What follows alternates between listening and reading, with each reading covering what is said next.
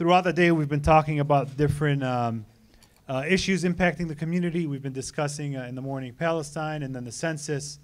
And we had a good conversation at lunch about what different communities in the state of California and across the country, what issues they're facing and how they're addressing these issues. Today's session, which is titled Rising Above Hate and Combating Systemic Discrimination, is an important conversation and one that we're glad to be having with a great set of panelists with us today. Throughout the course of the past year and a half or 2 years, we have seen a number of policies implemented by the Trump administration, from the Arab and Muslim ban to the families being torn apart at the border, ICE raids, detentions, surveillance. So there's all these issues happening, but we tend often to forget that these issues did not start with the election of Donald Trump. These issues have been going on for decades in this country, and they're part of a system, and that's what we want to discuss, and how do we move forward. They are part of the fabric which make up the judicial system and the political system in this country. And as much as we hate to admit it when we say things like, well, tearing families apart at the border is un-American, really no, it is American, and it has happened before, and there is a history of this happening before. And even with the Muslim ban, saying it's un-American, we shouldn't be banning individuals from coming into this country. Well, no, the Muslim ban in one form or another was implemented in the past, targeting our community, going back to Carter and Reagan, and even the first Bush and even Obama through the visa waiver restrictions. There's always been an element of discrimination in the laws and policies that are passed. What we want to look at today with our colleagues and with our panelists is where do we stand on some of these issues, like the Arab and Muslim ban? Where are we going? What could we as a community be doing? What challenges are we facing now moving forward? We're going to open it up with comments from our panelists on different issues. But really, I'm pushing more for a conversation on this issue. And I'll ask a few questions, then we'll open it up to the floor. I just want to introduce our panelists real quick. To my immediate left is Asla Bali, a professor of law at the UCLA School of Law and faculty director of the Promise Institute for Human Rights. I'm going to read the names and titles. The bios are in the book. I can tell you each one of our panelists brings an array of experience that we're glad to have with us. And I hope you do take a moment, to read the bio and understand the work they're doing and follow their organizations and follow their efforts, because they're doing great as work. We have Hamad Tashzar. I'm sorry if I butchered your name. I shouldn't, as in from an Arab organization, I should be saying these right. But staff attorney at the ACLU of Southern California, and you joined the organization. He joined the organization in 2017. Ramla Sahed is the founder and executive director of the Partnership for the Advancement of New America's PANA out in San Diego. We've done a lot of work with Ramla over the past couple of years, and her efforts are amazing in providing services to refugees and new immigrants and working with them to make their transition here to the U.S. easier. So with that, we're going to get started with Asla, and you'll open us up. Thank you. Great. Thank you so much, Abed. So I thought that I would begin by just talking about the Muslim ban litigation and what it can tell us about the direction that we might go. And this is important to me because it really connects me to a long history with ADC, actually. So I got involved with ADC, and in fact, this has been so fun being at the convention because I got to catch up with old friends. I got involved with ADC on the East Coast immediately after 9/11, and it was in part because of the kinds of draconian actions that, exactly as Abed said, long predate the Trump administration, the Bush administration, the rounding up of Muslim and Arab men by their thousands in the New York, New Jersey area, and the urgent need at the time to find representation for detained men. At that time, I was a recent law school graduate. I was living in New York. ADC didn't yet have a chapter in New York. We built one in order to do that detention representation, and then special registration was introduced. And so those years were these incredibly intense years where I had gone to law school at the end of the 1990s, you graduated in 2000, thought that Korematsu was bad law, thought that that we had an insidious past in the United States of racial discrimination and animus singling out communities on racial and religious grounds, but that it was firmly in the past this kind of mass detention policy. And then within a year of graduating from law school, was confronted with it and confronted the question of how to organize to address it. Well, at the time, I was working as a lawyer in New York, and I worked with classmates of mine from law school, equally in New York, shocked, horrified at what was going on an immigrants' rights project. And then now fast forward 16 years, I've moved to Los Angeles. I'm a professor at the law school at UCLA, and the Trump election happens, and within a week of his entering office, we have the travel ban announced, and I'm racing to the airport, LAX in this case, which is one of the dozens of airports where hundreds of people suddenly midair, as this ban goes into effect, the first one instantly, immediately invalidating the visas of people already in mid-travel. And what do I do? But I run into one of those classmates of mine from 16 years earlier, detention work, who actually works with Mohammed, who's the head now of ACLU Southern California as a legal director, and we just, look at each other totally unplanned and just say, how is it possible that we're here again? How can this be happening again 16 years later, that we find ourselves scrambling to try to build from scratch a strategy for how to represent people who are finding themselves caught up in this insane limbo of legal and bureaucratic chaos produced by, once again, the introduction of policies grounded in nothing other than racial animus in order to basically convey the message and implement it as a matter of policy. Arabs and Muslims are not welcome here. We are going to turn this community into a set of second-class citizens. How do we respond to this? What kind of movement do we build? What kind of litigation strategy do we build? So this was a question that we were confronted with, and we joined forces. So I, this time, as an academic, persuaded the principal scholarly association that I work with, the Middle East Studies Association, to agree to be a plaintiff in litigation to challenge the Muslim ban and its impact on all of us as U.S. citizens, on our ability to do work, bring people over for family reunification, enable study, do scholarly collaboration, et cetera. And my friend at the ACLU, Mohammed's colleague, pointed me in the direction of the folks at the ACLU who were willing to take on this litigation, and we initiated a challenge in Maryland that eventually went up to the Fourth Circuit and then from there to the Supreme Court, and became part of the mosaic of the litigation trying to challenge the Muslim ban. So what does the Muslim ban do?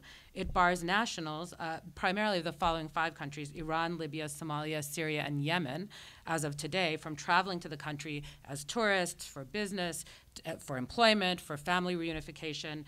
Some nationals are still theoretically able to travel for study or for humanitarian reasons, although in practice, those visas are also not being issued, or are being issued at a trickle of the rate that they once were. So for example, allegedly the proclamation doesn't apply to refugees, and yet admissions have ground all but to a halt from these countries on the refugee front. And indeed, of course, as many of you know, there's an enormously low cap now on refugees worldwide entering the United States. There are exemptions, theoretically, for green card holders, dual nationals, those who had valid visas before the third version of the travel ban from September 2017, a presidential proclamation, went into effect. But just to give you an anecdote, I run this Human Rights Institute at UCLA, but I'm also deeply involved with the Center for Near Eastern Studies, and we joined forces to bring an acclaimed film director here to screen his Cannes Award-winning film, Silvered Water, which is a film about the carnage in Syria. And everything was set up. He was supposed to be here on October 8th. We had prepared everything. He's a French passport holder. But ultimately, because of the visa waiver rules, because of the combination of the way that this is all being implemented now under the Trump administration, which is to exclude everyone conceivable, everyone possible at every turn, he ultimately wasn't able to come, although we had begun the process of trying to get through the security screening as a French citizen that he would need to go through because of his ties to Syria 6 months in advance. We were not able to complete it in time for him to come here for the October 8th event. We hired an executive director at the Human Rights Institute that I run, a British woman married to a Dutch national, both of them of British and Dutch origin, but both of them human rights lawyers. And her husband has traveled to Syria, has traveled to Iran, has traveled to Yemen as part of his work. She ended up having to travel here with her daughters. Her husband is not able to join her as a consequence, again, of these secondary effects. So not only do we have the principal primary effect of what the Muslim ban has done, but there's a much wider penumbra of people caught up. Anybody who touches the Arab world, anybody who touches the Muslim world is at at risk of exclusion at this point in this country as a consequence of the deep animus expressed through these policies. So that's where what the ban does and where we are. And it goes, of course, it builds on precedents, including the precedent of special registration, the notion of marking out people based on national origin, specifically from Muslim-majority Arab countries. And it also builds on the Obama-era precedents, the visa waiver program, which is the reason that neither the filmmaker nor the husband of my executive director are able to travel to the United States at present. But it does a lot more than this, and this is in part because of what the Trump administration has done, and in part because of what the Supreme Court affirmed in that litigation that I mentioned. So I just want to say a little bit about the Supreme Court decision, and I know that there are others who are going to pick up this thread. But the Supreme Court decision is more insidious than anything I could possibly have imagined at the outset of this litigation. Why is this the case? Because Chief Justice Roberts, who wrote for the majority in this opinion, to deflect criticism of his decision, decided cynically to use the sort of precedent of Korematsu and manipulate where the court now stands on Korematsu as a way of avoiding the obvious stink of racial animus that is attached to the decision he was writing in Trump v. Hawaii. And so he alleges that he repudiated the Korematsu decision in this case. So the idea is not only we're affirming this ban, but in doing so we're overturning this other terrible precedent from the middle of the 20th century, which enabled the government to use national security grounds to intern Japanese Americans on nothing other than racial national origin grounds. But in fact, it's first of all arguable whether this decision did overturn the Korematsu precedent. He actually goes to the trouble of saying the Muslim ban has no resemblance to the facts in Korematsu, and therefore anything I'm saying about Korematsu is effectively dicta. In other words, this may not actually be a binding moment to overturn that precedent. But never mind that, the most important thing about what he did is he mischaracterized, either in a misleading way or deliberately distorted way at worst, the actual reasoning in the Korematsu case. He asserted that Japanese Americans were targeted solely and explicitly on the basis of race in the decision. The record obviously shows that the internments were indeed motivated by racial hostility and discrimination. But the decision that Justice Hugo Black wrote in that case minimized that racial context, denied it, and focused instead on the purportedly security-related grounds for the internment policy that were cited by the government at that time. In other words, Justice Black's decision mirrors exactly the logic that Justice Roberts presents in the Trump v. Hawaii decision, in which Justice Roberts chooses, to ignore the clear evidence of racial and religious animus in order to focus solely, again, on the purported security grounds for the policy of the Trump administration in order to find it legitimate. The fact that in each of these cases, the order in question facially purported to rest on security-related grounds enabled the court to overlook the evidence that racial animus, hostility, and discrimination actually drove those interpretations of security. So what Roberts' misleading disavowal of Korematsu, which is, of course, perversely designed to legitimate the court's willingness to defer, in this case, to security-based pretext for executive policy driven by discrimination, what it actually does is reaffirm the logic of Korematsu for the 21st century. What he has done is rehabilitated something that when I went to law school in the late 1990s was clearly repudiated at every level by every constitutional court expert, by every sitting federal judge. He has laundered that logic of racial discrimination and animus to single out a community and impose allegedly national security-based measures against that community defined solely on racial and religious animus. He has laundered that logic from Korematsu and made it valid for the 21st century. So what Trump v. Hawaii is Korematsu of the 21st century, and that means something obviously for our community, but it means something much deeper, much more perverse for the country as a whole, for our constitutional law, for where we stand as Americans today. We stand back now more than 3/4 of a century, back in the deepest depths of the racist logic of the 1940s, which has been fully rehabilitated and repurposed for anti-Muslim and anti-Arab discrimination.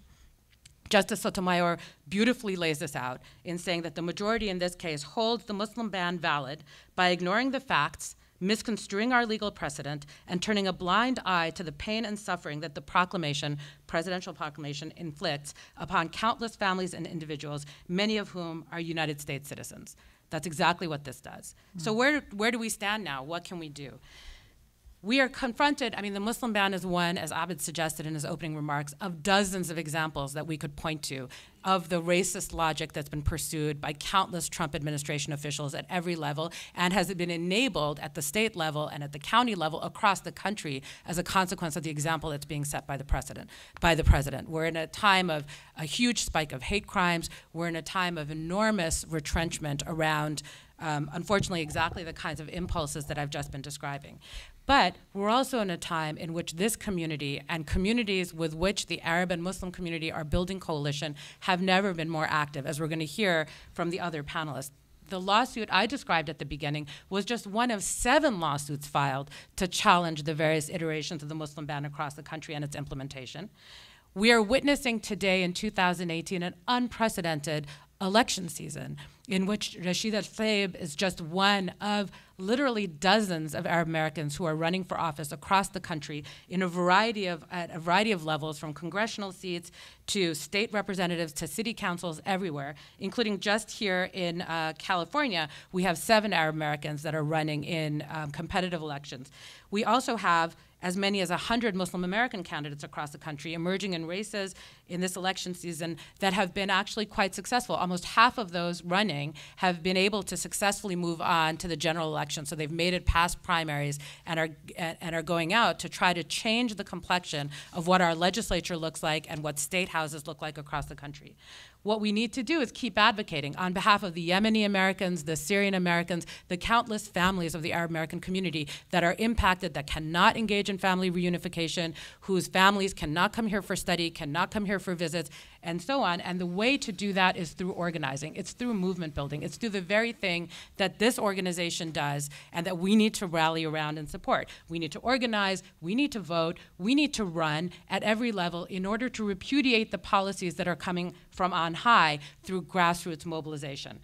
There have been other kinds of victories that have been won by ADC and other fellow organizations, pressuring social media companies, for example, like Twitter and Facebook, to address the hate speech and bigotry on their platforms that amplify the messages that are coming from the federal government, and spotlighting the bigotry of racist officials in the Trump administration, like Steve Bannon and Sebastian Gorka, who eventually were dispatched from the administration, continuing to keep the spotlight on others, like Steve Miller, who's still there running immigration policy and is behind the hate-fueled kinds of changes that we're seeing under the Trump administration.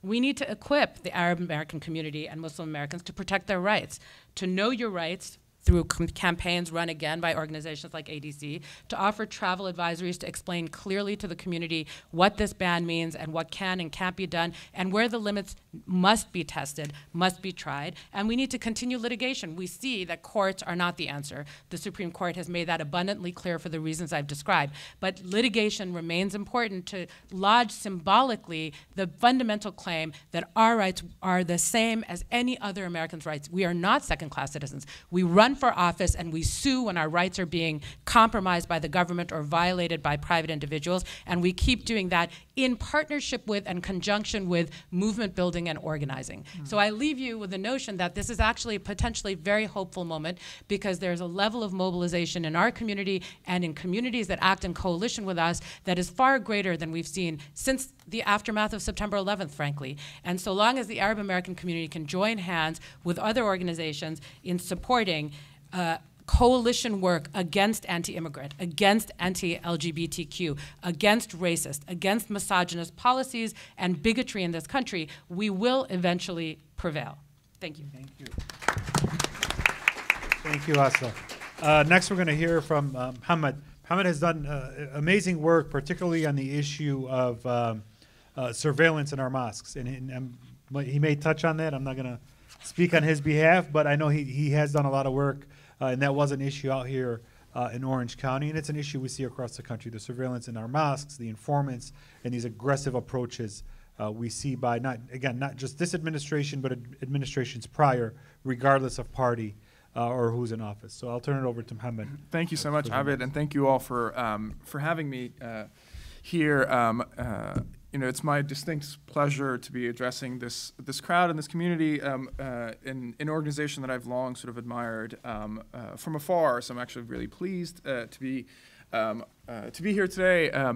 And the last name is Taj Sar. It's Farsi, but I'm originally Iraqi. And the story of how I got my last name is that I had an Iraqi great-grandfather who moved to Iran at a time when Iran had family names, but the Iraqis were going off of the Ash'ar, the sort of like, they didn't have family names, right? So they were going off of tribes and Ash'ar and other things. So at customs, he was told, "What's your last name?" And he's like, "Last name? I'm the son of Kadhim, the son of Hussein, and the son of Muhammad from Karbala, right?" And the Iranian was like, "I'm sorry, I need a last name." And he's like, "I don't know what a last name is." So he said, "Okay, well, you're wearing a kufi, right? So you're going to be a crown head, Taj Sar." So that's how I got my last name. So that's so it's half and half. That's my last name. But anyway, what I want to suggest what I'd like to do, just sort of briefly in opening remarks, is sort of address why I think the work that we're doing here together to build sort of community amongst each other and amongst other communities and other organizations is the thing that's going to get us the salvation and the promise that we want, right? So why do I think that that's the case? Well, let me first start by articulating at least my idea of what the problem is that we face, right? And this is the problem that that Asla actually mentioned when she was talking about the airport protests, right? Which is why is it that we're here in 2018, seemingly in the same place that we were at in 2001, which was seemingly the same place that we were at when the OPEC oil crisis happened, which is also the same place that we were at when the first Syrians moved to Palm Springs like 20 years ago, right? What's the story here? And to me, the basic idea is that Arabs and Muslims live in a perpetual state of, being in the periphery of what's politically possible in this country. That is, they've never been, and we've never been part of, in any meaningful way, what it means to be in this political society, ever. And that continues to exist, notwithstanding what we suspect are kind of incremental gains, sort of electoral gains or otherwise, right? So what do I mean by saying that we exist at the edge of what's politically possible? What I mean by that is that the only way that people understand the existence of this community is in relation to the existential threats that the United States feels it is facing, right? That the only way that we're ever mentioned is in the context of terrorism and security, right? It's whether or not your community either sort of supports extremism, radicalism, and terrorism, or it denounces it. Whether you're a good Muslim or you're a bad Muslim, whether you're a radical or you're a moderate, whether you're with us or you're against us, right? So that idea, the idea that we cannot be a part of full humans entitled to the full spectrum of sort of existence, right? The full range of emotions, the full range of political sort of ambitions, the full range of cultural sort of outputs, we must always be understood in the context of whether or not this, we're working to undermine the state or working to prop up the state.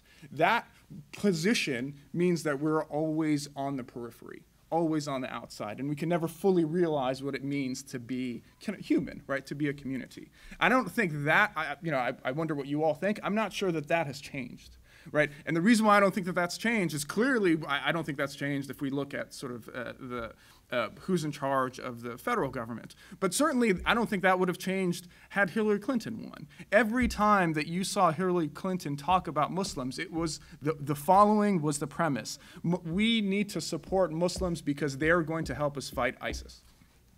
Was that not every single time that she talked about Arabs and Muslims? That was the idea, right? So why does that have to be the case? Why can I just exist without having to exist in relationship to Al-Qaeda or to Daesh, right? I don't know, but that is what I mean when I say that we're at the periphery of what's politically possible. And so the question for us is, okay, well how do we move beyond that state? How do we realize our full sort of humanity? and our full potential as a community. And I think there are a lot of solutions to this, and I personally don't have a lot of experience. My work is in the legal area. I litigate cases. I file lawsuits against the government. Sometimes we win, often we lose. That's kind of what I do, and I've been doing that for some period of time. But the solutions here are potentially are extensive. There has to be a multivariate approach to figure out how to move from that problem that I articulated to something that's sort of different. And that the solutions there include solutions that are built upon community education and how we approach our young people and how our young people feel about their own identities and where they stand in the world. The solutions are also political, right? How do we mobilize and organize and create political power within our communities? The solutions might also be economic. How do we develop our own sort of economic agenda and develop our own economic interests in a way that means that we have real power in the material world, right? How do we help support our businesses and support our people so that our money stays within the community and helps build up ourselves? The solution might also be cultural and ideological. How do we support our artists and musicians, our thinkers, our writers, our philosophers, so that they can develop it and think through the big ideas that we need to be able to realize our full humanity? There's a whole host of different solutions, right? But my point here, and I think it's the point, I just want to sort of double down on Asla's point, whatever the solution might be, whatever form it takes, whether it's political, economic, legal, educational, cultural, ideological, whatever it is, the thing that will make it work and the thing that will doom it if you don't do it is coalition building, working together with others, right? I mean, that's a pretty simple sort of, it's not rocket science, but that I think is the way that we're going to develop and put ourselves in that trajectory that helps us achieve helps us fight the problem that I was just articulating. Why do I think that that's true, right? Is it possible that we can, just ourselves in this room can go off, talk to our family members, talk to our relatives and immediate and cousins and friends and things like that, and start building by ourselves and do the things that we need to do in order to succeed? Maybe. It's potentially possible. I highly doubt it. Here's why I highly doubt it, and I'm going to give you 3 or 4 reasons why I doubt it, and I'll leave you with that. The reason why I doubt that we can achieve the kind of sort of society that we want to achieve, the reason why I don't think we can do that without coalition building is first a political question. If we want to develop ourselves as a political community and help develop and help maintain the electoral successes that Asla was talking about, we have to develop relationships with others so that others can support our political platforms, right? And that's exactly why we've had some of these electoral successes.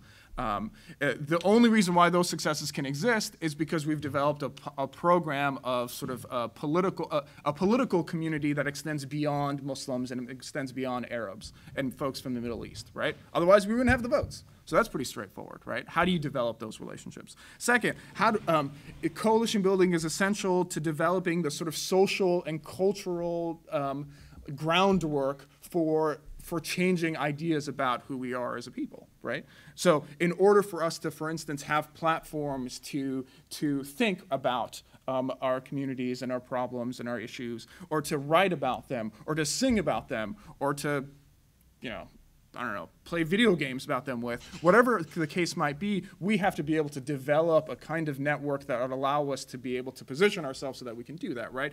I can't personally, although I would like to, make a television show that's not about cops, but is about Muslims who get surveilled and beat up by the cops. But every single TV show on TV is about police or the FBI or prosecutors. I want to make a show that's not about those guys. But how do I do that? I can't do that on my own, right? I need to develop the kind of relationships and coalitions that I need to develop.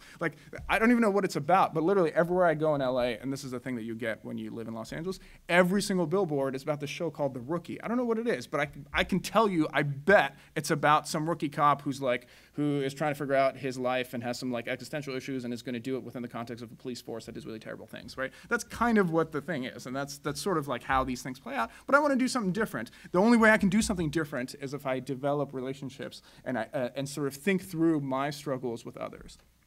Similarly, legally, right? This is an area that I know about. How do I develop the kind of the sort of legal architecture that would allow us not to face some of the problems that we face, right? And the answer to that is I do it based on precedents and issues and ideas that other people that are not Arabs and Muslims have fought for and have won, and I can build on those precedents, right? So I can give you a really clear, easy example. And I think this will drive the point home. There was a case that was recently decided in New York concerning the retaliatory placement of individuals on a no-fly list by the government, right?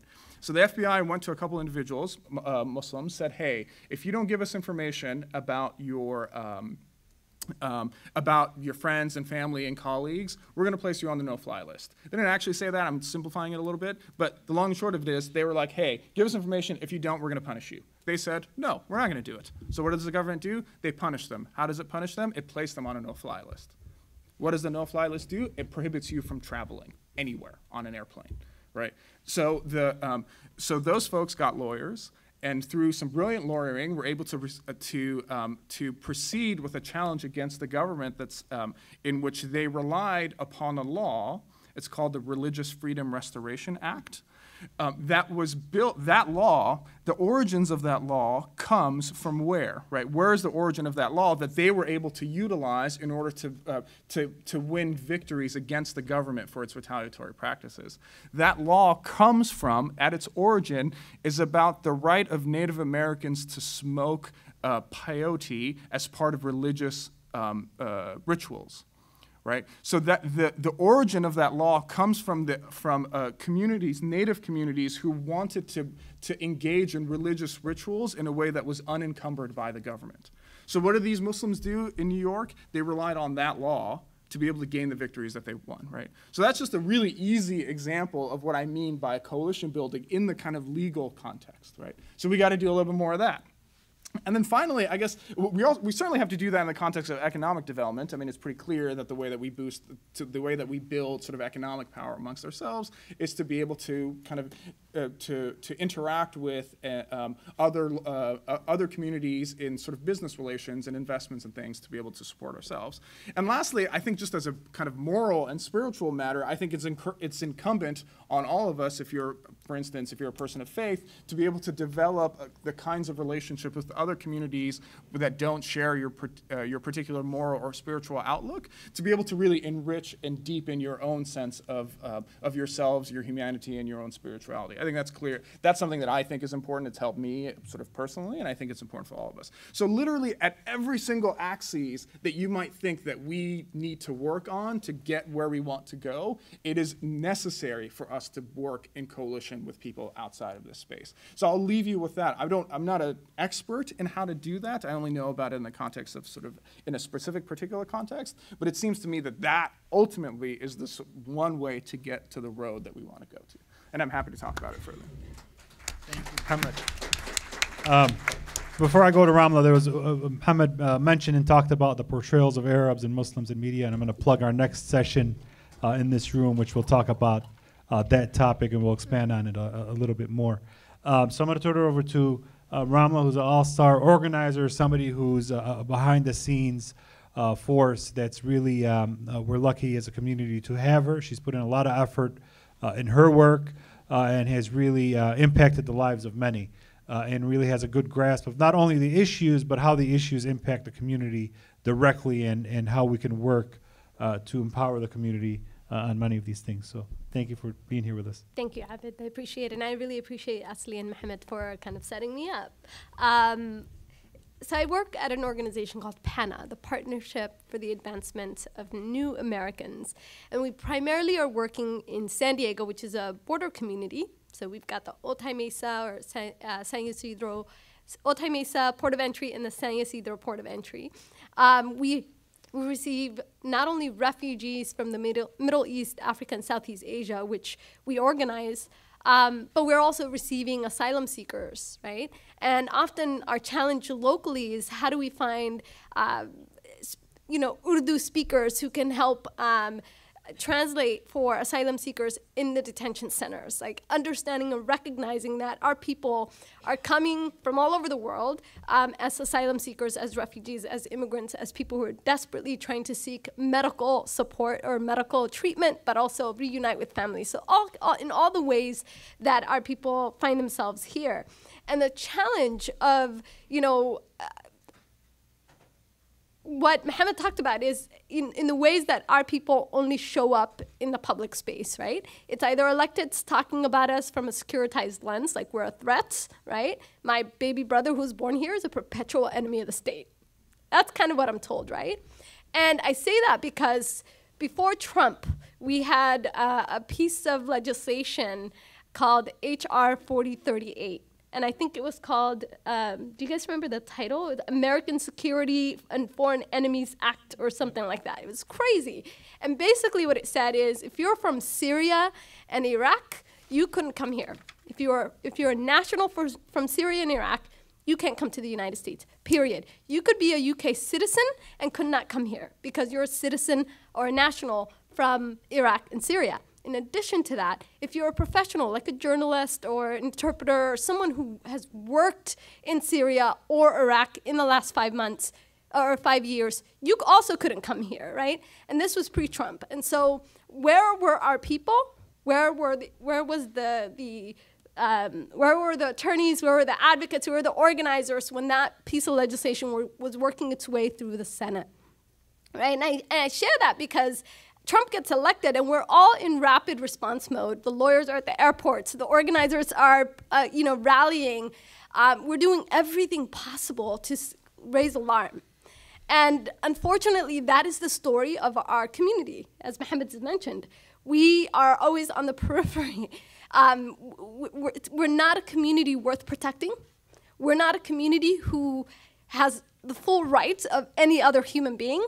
And the reason we can't have lawmakers, organizers, movement people who really talk about our issues is because it's not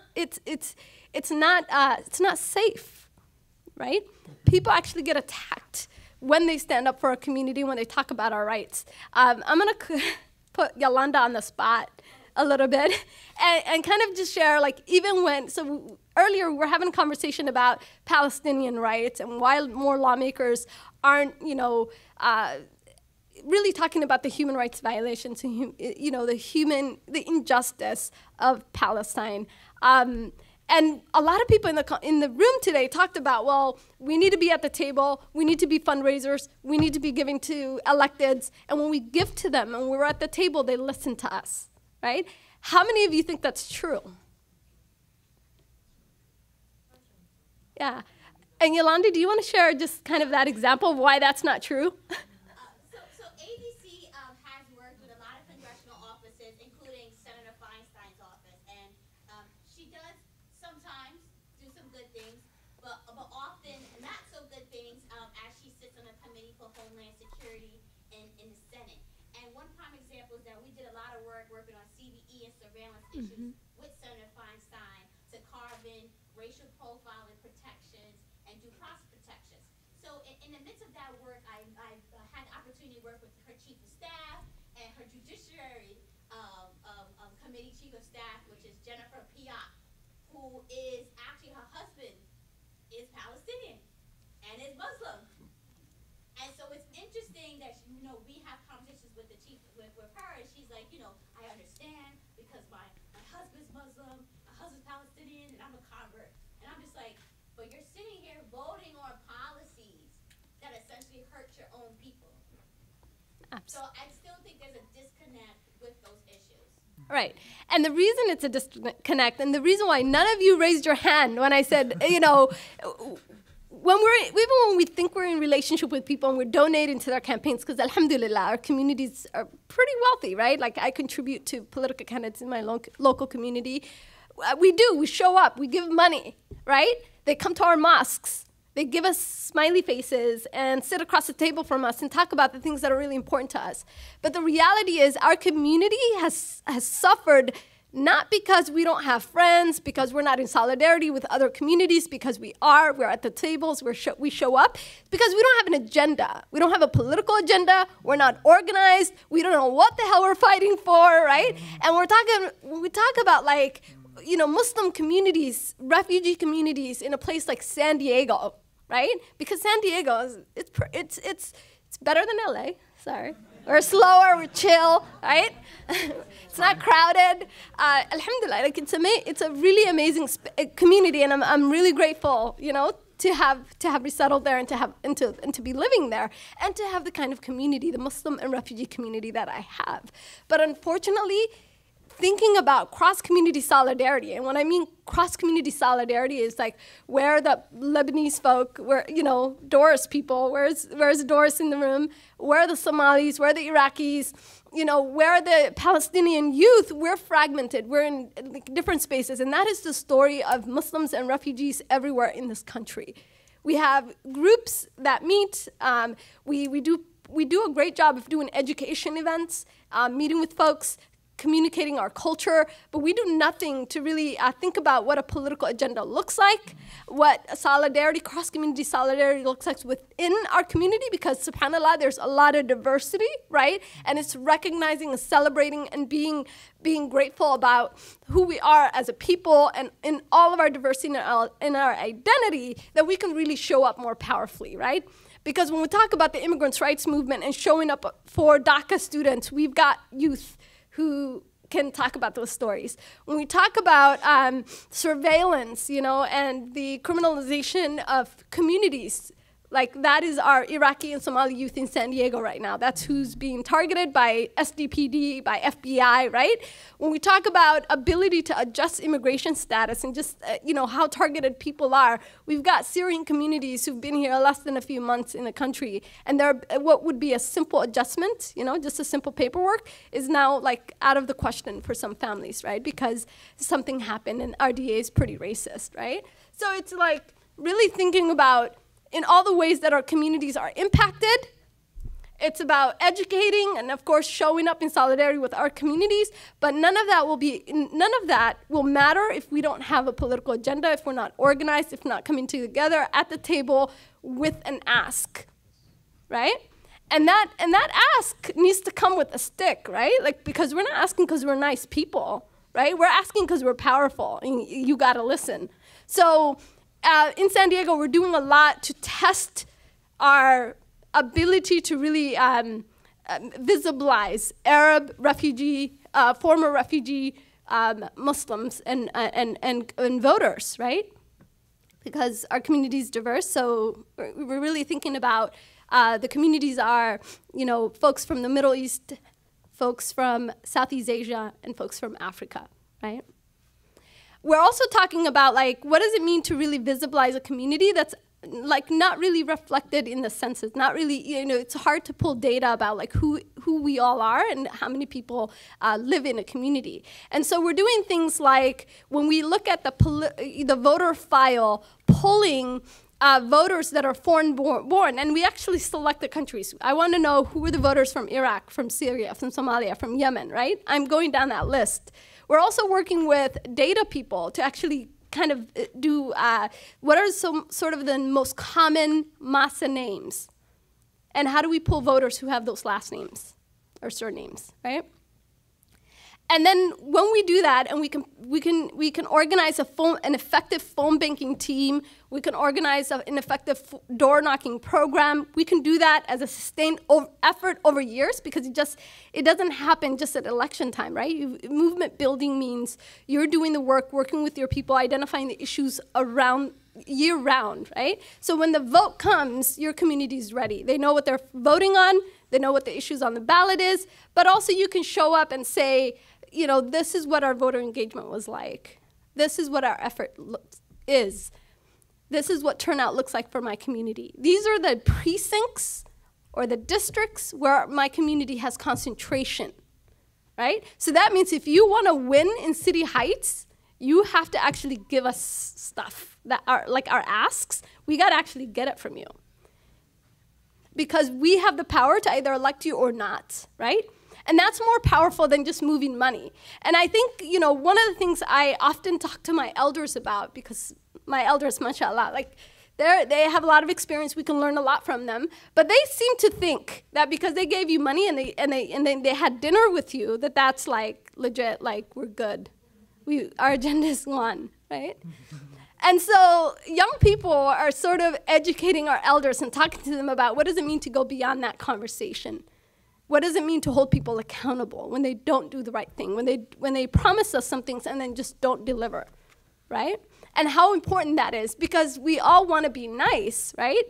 But being nice does not mean giving up on your human rights and your dignity as a person, right? And that is the common mistake that I think we all make, is when we assert our rights, whether it's making sure you get an attorney as soon as the FBI calls, because oftentimes when an attorney sends that letter of representation, they stop, right? They're like, check that dude off the list or that gal, right?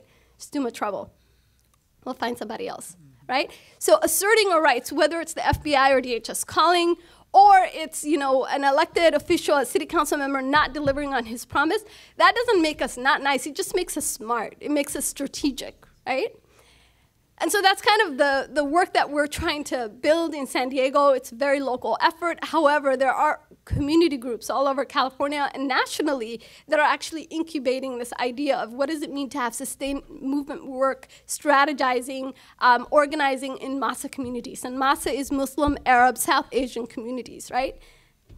And it's also ensuring that we have a tight grasp in our numbers as a people, in our ability to organize and organize smartly, that then we can show up in solidarity with people and actually be an asset to them, right? Because we're not an asset to ourselves or anybody else if we're not an organized people, right? So solidarity is a practice. It means showing up. It means showing up. It means showing up. And it means, again, coming together and showing up, right? It's not a one-time thing. I came, I did my solidarity thing, right? It's a practice. It's a way of living, right? And it doesn't go away after you showed up at an event, right? It's sustained effort and sustained engagement. And so it's that practice within our communities, and then it's that practice again when we show up with other communities, that we can actually be an asset to ourselves and an asset to other communities and actually build the kind of political power and agenda and win on the agendas that are really meaningful. So my hope, what is my hope? Why are we talking about this and what do we want to accomplish?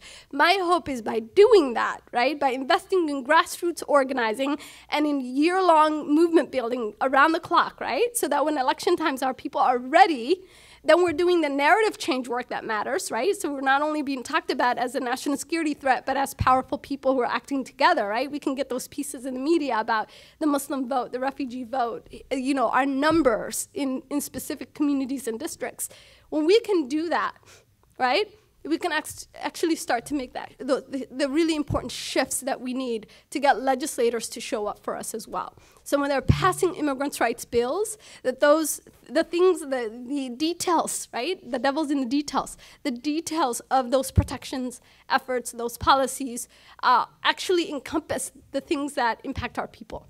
So when they're saying, law enforcement can't collaborate with immigration officials, maybe there could be language in there that also says that all MOUs have to be public, especially ones that involve federal agencies and local law enforcement collaboration. Or I'm just making things up right now. But what I'm saying is we can actually be in solidarity with other communities and make sure the things that we need are in the policies, protections, pieces of legislation that are being passed to really include things that matter to our people and are centering the experiences of our people in those protections efforts, right? So we're a service to our neighbors and friends and family members, but we're also serving our interests at the end of the day, and we're moving things along, right? So that's one. The other is really thinking about what does it mean to actually have a legislator that says it's progressive, right? Because how many of you have heard that the state of California is a state of resistance? Everybody, right? But for who? Have we asked that question? For who? Right? 10, 20 years ago, immigrants' rights advocacy and protections was not the thing to do, right? It wasn't sexy, didn't get you elected, boo, boo, boo. But people did the hard work needed to actually get to a point where now, our legislature is actually doing really bold things, suing the federal government, right, on the behalf of our citizens and protecting people who are documented, undocumented, and are questioning, like our Syrian families. But how do we get to a state that actually also thinks about protections for Muslims, people who right now aren't the kind of group that you want to stand with because it can cause you an election, right? And it's being clear about what are the narratives that exist, that are out there, and how do we make shifts so that people can stand with us, right? And so the strategies that I think Mohammed, Asli, and I are talking about are multifold, but the ones that I will highlight is narrative change, right? We've got to control our agenda or how we're portrayed, right? We've got to have people who are posting op-eds, generating media, doing things to really talk about the things that matter to us and talk about, in the ways that our communities are acting together. So we're like controlling kind of how we're perceived, right, in our local communities, because those things add up. It's important. Two, it's like electoral organizing. So in addition to community organizing and grassroots organizing, it's helping people politicize and be ready for the vote, right? And using things like PDI, phone banking, canvassing, all the tools needed to get people out to the vote, and then keeping track, right? And then reporting back on that so that we're visibilizing our voices.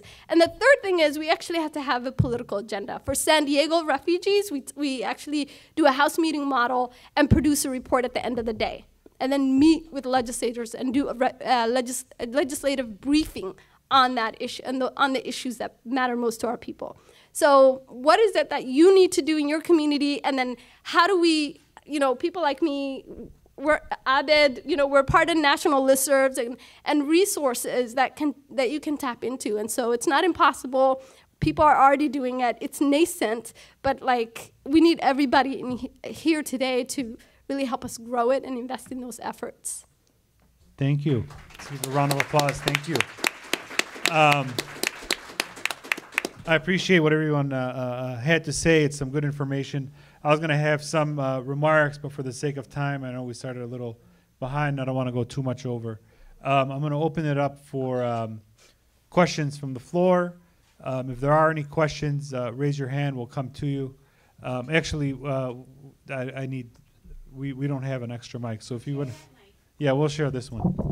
Yolanda, that's why Yolanda is like a force in the legal department. She's the one thinking. So thank you. There was a question here.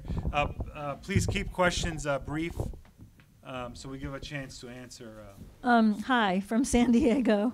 The strategy of cooperating, it's almost like something in our nature. We like to cooperate.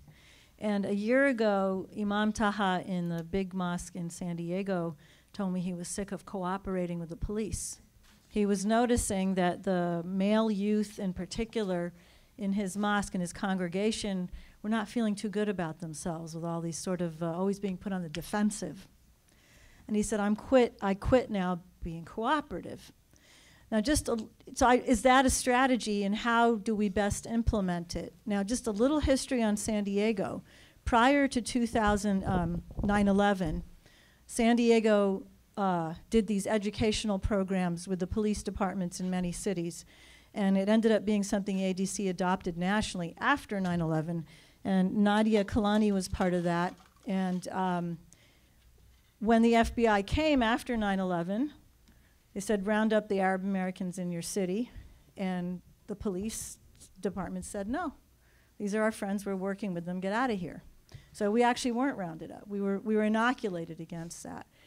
Since then, we have a good relationship with the police department. We are cooperating. You know what I'm saying? We start drifting towards positions that maybe are not in our best interest. I think right now our relationship with the police is one of sorry, I don't want to interrupt. No, I'll stop. Again, please, but that if we can idea. keep these to questions because okay. we are running up against time. If somebody wants to grab that, I think it's about a question many organizations and communities face. Maybe a second question and then. Was there, and let's ask a second question. Yeah, and then we'll answer. Haitham had one, and then we'll do the two. But the first one was basically about working with law enforcement, and it's a question many of our organizations face. Yeah, I just want to expand on that. So we started a community advisory board, Arab American Advisory Board to the San Diego Police Department in 2000. And we meet probably 3 or 4 times a year with them. It's not cooperation in the sense that we share information about the community, because frankly, we have no information to share.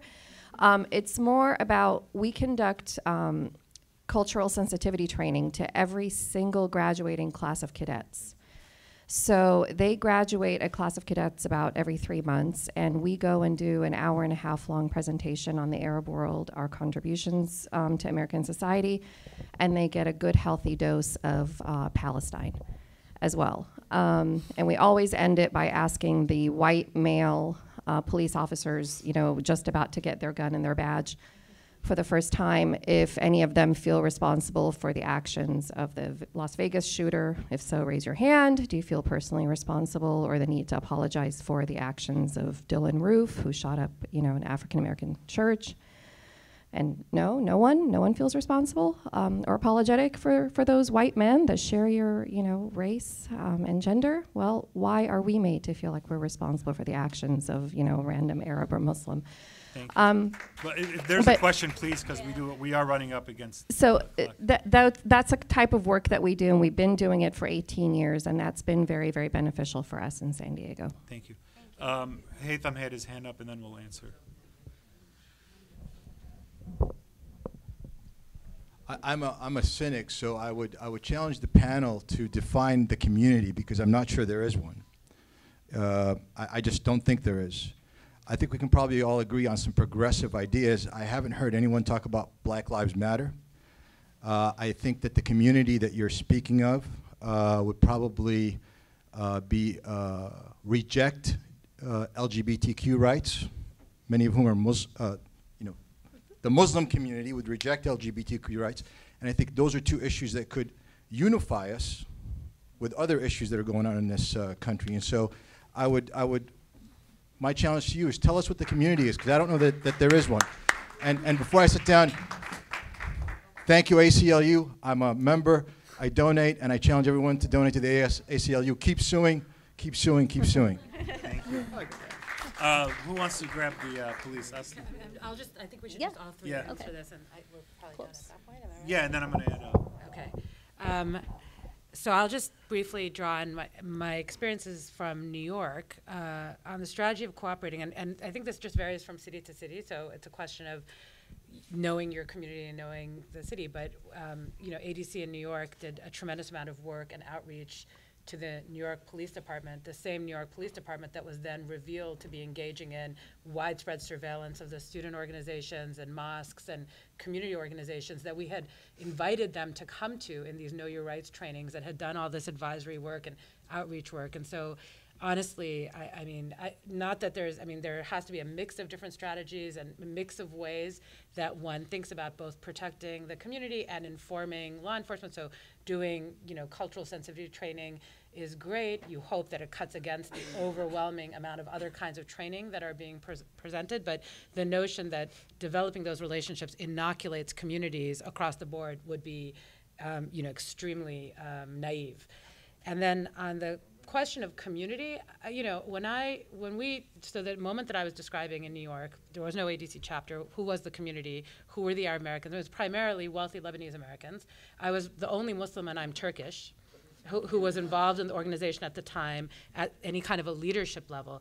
But what we built over those years, and I'll give another example of what not being in coalition means. So ACLU, you're a member, that's great. We reached out to the NYCLU, which is the New York chapter of the ACLU at that time, to start trying to build a set of bridges that didn't exist then, right? So this community was rendered incredibly vulnerable, particularly in the New York, New Jersey area in the immediate aftermath. We're talking about October of 2001, and there were no ties between any of the principal Arab or Muslim organizations in New York and the NYCLU.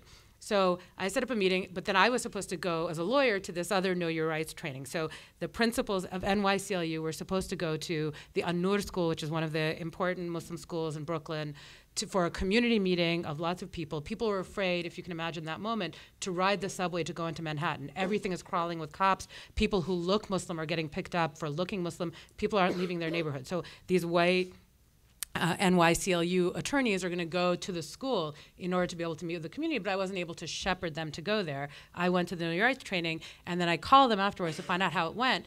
These are people who were working in coalition in the South Bronx, working in coalition all around the city, all kinds of different questions. But they arrive at the school, and the principal of the school says to them, inshallah, mashallah, whatever, and he's wearing an abaya, and they basically turn tail and run. They felt that they didn't have the cultural capacity to understand what was happening. They needed someone to be there with them, and they did not remain for the meeting. The meeting ended up having to wait until the day that I could go with them and organize again the meeting, et cetera. That was our starting point. That same community of religiously observant Muslims, of Arab churches, of all kinds of varied people in New York, over the grueling experience that was truly the crucible of those years as special registration rolled out, as people were really afraid to leave their homes and go into the streets, was in coalition with African American community, you can believe me, did join LGBTQ groups in going out and marching hand in hand, literally arm in arm, in order to say, resist. This was the prequel of the Iraq War. By the time we're moving into those protest movements, those same imams, those same principals from schools, members of the community that may not have left Bay Ridge area or may not have left their immediate area in Brooklyn had become accustomed to the idea that they were going to be in the street together, arm in arm, with African American activists, gay activists, Hispanic activists, Puerto Ricans, whoever it may be, walking around trying to build a coalition around the same issues. And if we didn't have those coalitions in place, numerous other moments of crisis would have put us right back in. I mean, the one way in which we're not 16 years back is that we're not building those coalitions from scratch anymore. They do exist. Now, what does community look like in Southern California? Living in Los Angeles, it's a much more spread out city where people are much more fragmented. There isn't the kind of concentration density that you had in New York that made it possible to answer the question literally. I could physically see what the community was. I knew who they were, I knew where to go, and I knew what it meant to build those coalitions. I think it's more complicated in different parts of the country, so it's a question you would need to answer regionally. But if you ask me who was standing with Black Lives Matter in New York at the very beginning as those protests were going on, I would answer you Linda Sarsour.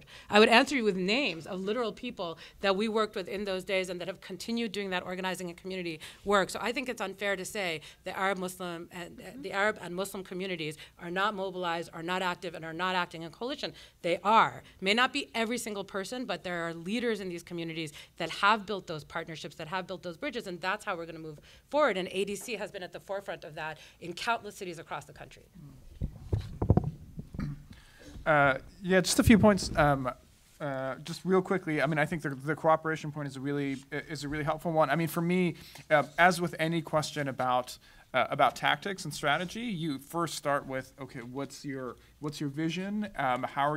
What is your goal? What are you trying to do? And then what tactic best serves your interests? Like, what are you trying to accomplish? And does cooperation or does sort of hostility, what kind of tone are you going to take to power, and is that going to help you? In my experience, you cooperate with people that are your friends. And it seems to me, anecdotally, and from some of the work that I do at the ACLU, that the people that law enforcement in general, particularly from the federal government, but certainly from local, from major metropolitan cities, law enforcement is not your friend. I mean, that overwhelmingly is the kind of it's based on data, right? That we have. This is true. But, you can you can look at the New York example. You can look actually right here in Orange County. I helped work on a lawsuit that's currently pending. Involving the massive, widespread dragnet surveillance of Muslim Americans here in Orange County by the FBI, who employed an informant to literally go at 4 a.m. To mosques all over Orange County and to write down license plates of individuals who went to Fajr prayer in the morning. Why? Because those individuals were believed to be more Muslim, because they woke up and went to the mosque at 4 in the morning, and because they were more Muslim, they're likely to be more dangerous. Right? That's what the FBI was doing at the time, and the head of the FBI, Robert Mueller, remember this? Remember him, right? The person with whom we have put in all of our faith in the resistance. He was the one who would come to. He came to the mosque and said, "We're not looking." Literally came to mosque in Orange County and said, "We're not surveilling you." At the same time that they were in fact doing that. Literally exactly what happened in New York Police Department. These guys are not your friends, and there's a reason. And so I don't cooperate with people who are not my friends. I think I think on the question of community, I would sort of rest, I guess, on Asa's point. I think it's complicated. I think there are lots of folks who are doing good work here, who are civic leaders within our sort of that we know and that we respect, and there are a lot of folks for whom that kind of coalition building work is sort of not at all on their radar. And so I think it's incumbent on us to be able to organize them and educate our leaders to be able to do the things that we think are important, and that often means that we do some things that our parents taught us not to do, which is to talk back to our elders. But sometimes it's got to happen. Thank you.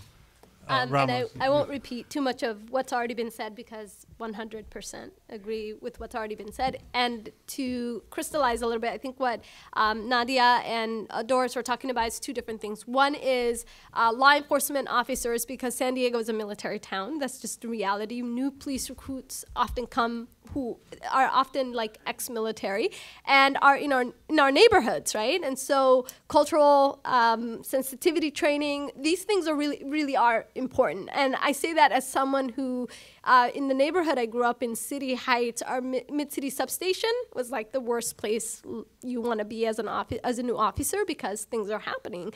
And so we would get all of the new recruits, literally. So every 2 years we'd have brand new graduated cadets. And so during barrel days, which is kind of the 1 day a month, I think, that all the officers in that substation are doing training, people would come in and actually do specific training for that substation, right? That was really important to us because what was happening out of that substation was pretty dangerous, right? I mean, we didn't know what was happening. People would come and actually go into people's private homes, do searches without a search warrant and say, go to the substation. And we go to the substation and they'd be like, we don't know what you're talking about, right? Like really egregious like violations. Doing things like having our elders open their mouth and taking photos because they assume somebody's chewing qat. You know what that is if you're Yemeni, right? So these are the things that are happening. And so cultural sensitivity training is important. Mobilizing and organizing and like suing them sometimes works. And that's different from what I think Doris raised, which is community law enforcement roundtables, which have also been happening in San Diego. And largely those tables are being sponsored by U.S. Attorney's Office to spy on the community, really, to try and figure out what social service organizations and individuals are willing to cooperate with them to spy. Right? And those things are dangerous, and we absolutely do not want to participate at those tables, right? And then to answer the question around, like, who's the community? Yeah, it depends. That's a regional question. It depends on where you're at. But if I talk about my community, so PANA is a Black-led organization. I don't know if you've noticed. So we can't be anti-Black, and we have to absolutely stand for Black Lives Matter, right? And we see our communities' struggles as connected because they are, right? There's no separating my Muslim identity from my brother's Black identity, right? In addition to that, the things that we've been practicing internally, and we're not pretty loud about it because of the things that you've raised, right? Like my elders won't accept the fact that I will hire an LGBTQI identifying young person to organize. Sometimes, though, you know, what is the end result you want to achieve, right? Is my end result to convince somebody that this person's human rights is just as important as yours, or, you know, by just talking to them, or do I want them to experience and have a meaningful relationship and have that person actually accept that community person, right? In the community, so it depends, right? And so we have a Palestinian gender questioning individual who's organizing in our community. Some people know, some people don't need to know, right? In addition to that, we've got folks who are asylum seekers from, for example, one of our members who will be speaking at our Power Hour event on the 25th is an asylum seeker who was persecuted back home because he was standing up and supporting LGBTQI rights, right? So who's your community depends on where you are and where you're organizing, but I would say, you know, like it's absolutely important that as we have to organize. When we have to organize, like I mentioned earlier, I think what I said was cross-community solidarity, right? And it's two parts. One is internally, within our Middle Eastern, African, Southeast Asian groups that PANA organizes. But then it's also, once we have a political agenda and we're visible, showing up at immigrants' rights tables and at other tables and being solidarity with communities who also have similar struggles. Thank you. Yeah. And I agree with what you're saying, but this is why I throw that out, because voting matters. A lot of Muslims voted for Trump because of the anti-gay agenda, because they're pro-law enforcement. Michigan was carried by Trump because Muslims voted for Trump. And so when I say who's the community, that's what I was trying to get at. Thank you. I mean, just a quick comment on those. As far as the law enforcement and ADC, I mean, there was a time where we were giving these trainings. We've pulled back over the years since I became legal director. We've pushed back and moved away from too much engagement with law enforcement. We do it in a way where if there's issues, we discuss it with them. If there's an opportunity to provide some training about the community and who we are, we'll look at it carefully to see if it's going to have any benefit or if they're just checking off the mark to say we met with the Arabs. So we have scaled back a lot of our law enforcement work. As far as the LGBT issues, ADC, years ago, we passed a resolution, our board resolutions, calling for equal rights for LGBTQ, and we were behind on the same-sex marriage issues, and the asylum services we offer are many individuals from our countries coming here to claim asylum because of their fact they're LGBT, and we've been entrenched with that community and those issues for a number of years now. And on the Black Lives Matter front, Yolanda will touch base a little bit on that real quick as well. Yeah, so last year, ADC officially became a physical sponsor for Law for Black Lives, which is the new developed legal arm of the Black Lives Matter movement. And particularly, we're a physical sponsor for the DC chapter here on the East Coast. But we're increasing our efforts there because we recognize our role and responsibility to also engage and support communities of color. As a product of that as well, as you notice, when No Ban, No Walls, No Raids came out, there were African-American lawyers who showed up to those airports too, defending Muslims and Arabs. And a major focal leader of that was Debbie Montesor, who organized and even got the Spanish bodegas to boycott and close down their shops in New York City and show up in solidarity with the Yemeni bodegas who shut down. So there are crucial leaders in that. There's, of course, more work to be done. ADC has done that. I'm working a lot on the even Afro-Mauritanian stays. The recent Afro-Mauritanians have been essentially put into deportations, and they risk slavery if they return to Mauritania. And so we see it as our role to also help our Afro brothers and sisters in that regard, as well as working with those from Djibouti and Afro-Egyptians. Thank you. And we also we work closely with the Embassy of Somalia on a number of issues. So we are reaching out to trying to broaden that definition of community where it's not just an organization that represents or works with folks from Lebanon, Syria, and Palestine. So we are pushing hard. I'm sorry about the questions. We have to wrap up for our next panel. We're pushing really hard on time, but we're going to break now, and then 4:05, let's meet back in here at 4:10 so we can have our next session, which is we'll continue part of this conversation and a bit more about the imagery of Arabs in culture and so forth. Thank you.